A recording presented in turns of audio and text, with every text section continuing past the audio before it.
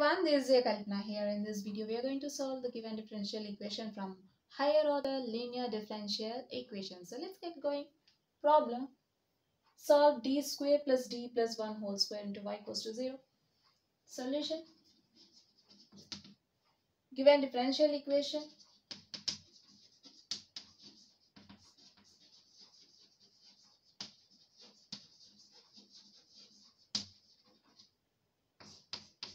d square plus d plus 1 whole square into y equals to 0, which is in operator form.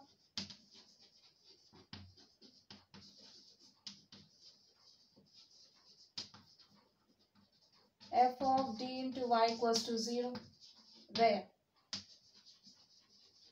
f of d equals to, by comparing these two, we'll get f of d equals to d square plus d plus 1 whole square. Now we'll find the general solution to the given equation using the auxiliary equation.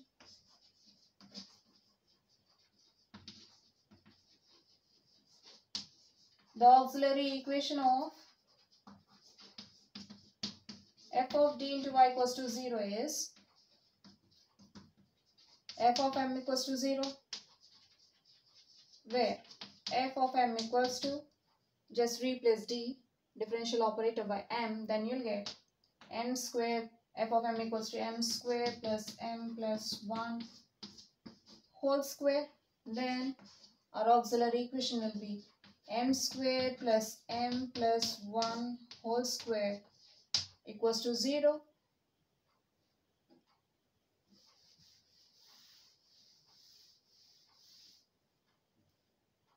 You can write this as m square plus m plus 1 into m square plus m plus 1 equals to 0.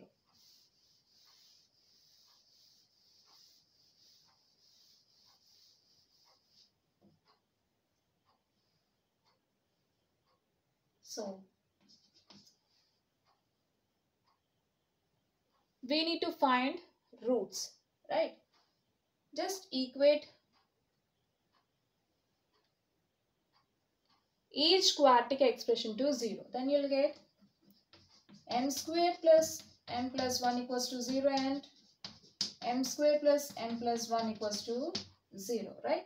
Now consider one quadratic equation.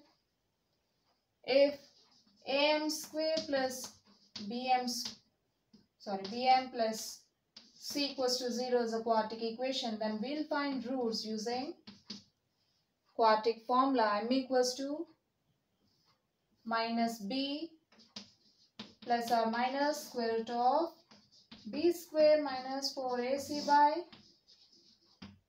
2a, right? See, here we cannot find factors of this polynomial using factorization method, so we'll go for this method. Okay, then by comparing these two, we'll get a equals to quotient of m square 1, quotient of m 1, which is equals to b, and c equals to 1.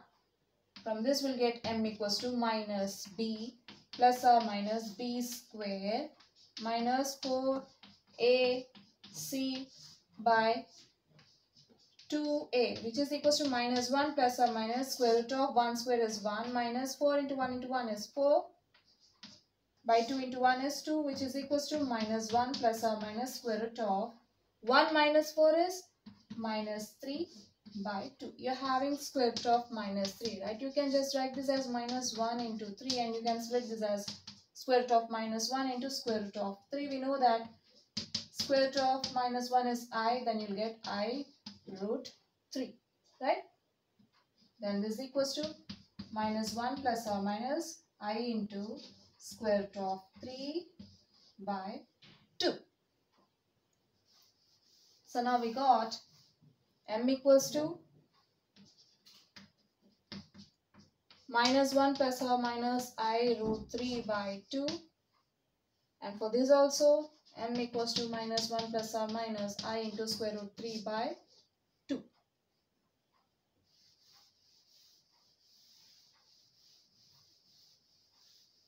Which are repeating twice, right? And also you can write this as m equals to -1 plus I root 3 by 2, and then for minus, -1 minus I root 3 by 2, and here you'll get -1 plus I root 3 by 2, and for minus, -1 minus I root 3 by 2. See, this term is repeating twice, and this term also repeating twice. That is m equals to -1 plus I root 3 by 2, -1 plus I root 3 by 2, -1 minus I root 3 by 2, -1 minus I root 3 by 2.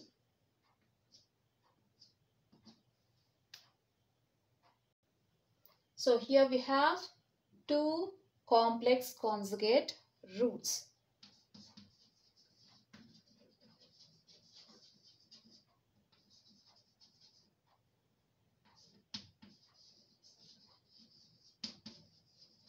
Which are repeated twice, right? If alpha plus or minus I beta is repeated twice,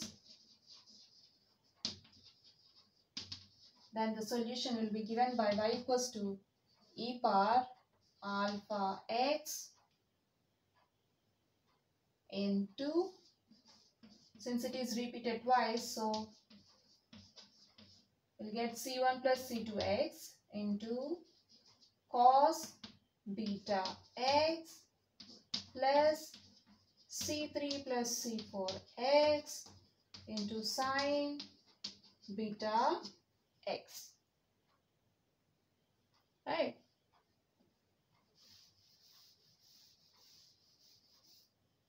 So here -1 plus or minus I root 3 by 2 are two complex conjugate roots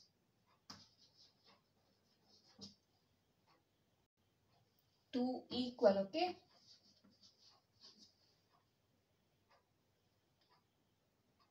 That is repeated twice.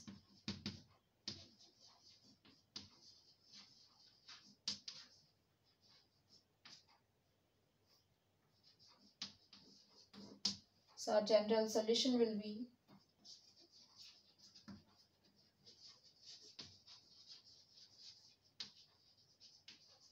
y equals to e power,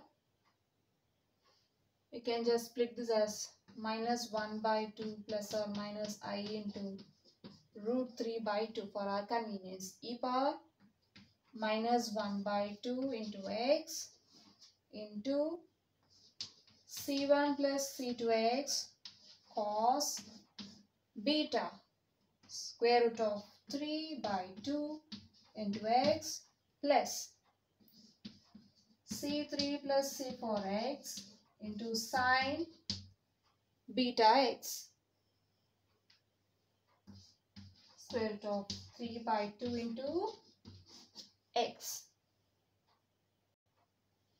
That is y equals to e power -1 by 2 into x is minus x by 2 into c1 plus c2x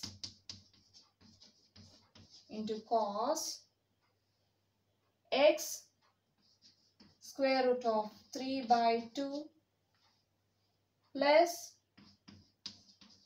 c3 plus c4x into sin root 3 by 2 into x root 3 by 2 is the required solution.